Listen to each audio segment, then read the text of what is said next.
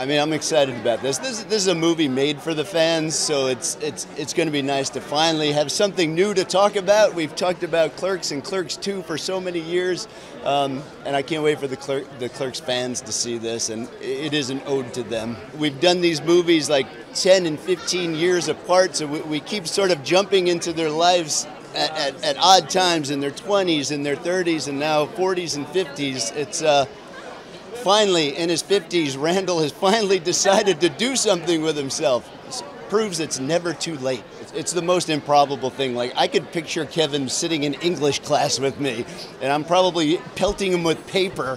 And to like make the movie where there were 6 of us in the store literally working midnight to 6 a.m. thinking nobody is ever going to see this movie, into this, it's very strange. I mean, it's incredible. Like with Clerks II, we had such fun cameos coming in, and we were sort of looking at each other going, why are these people making our movie? It's very strange. But this one, like being back in the store and having just incredible people come in, it's really surreal. There were so many times when we were filming that we all just sort of looked at each other. Kevin, Brian, Jay, and I, we all sort of went, what on earth is happening here? As we're doing tonight. Really the fun happens off camera, and just when, quiet times when Kevin, Brian, Jay, and I are just kind of hanging out.